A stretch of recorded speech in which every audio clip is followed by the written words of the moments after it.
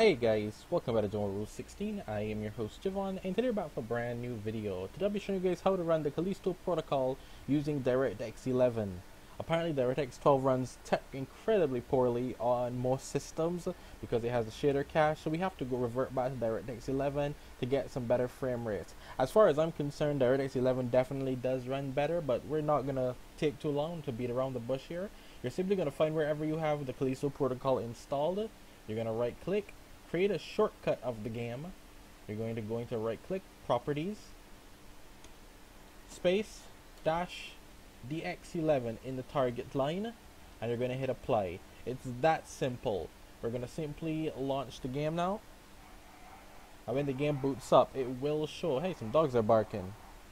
We'll just give it a second, and it will show up that the game is running with DirectX 11.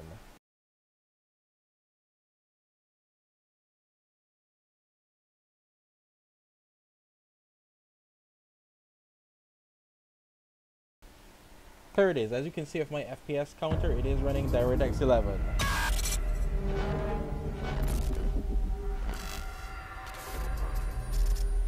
Anyway, don't forget to please leave a like, comment, share, subscribe, and I appreciate the views, guys. I'll see you guys next time.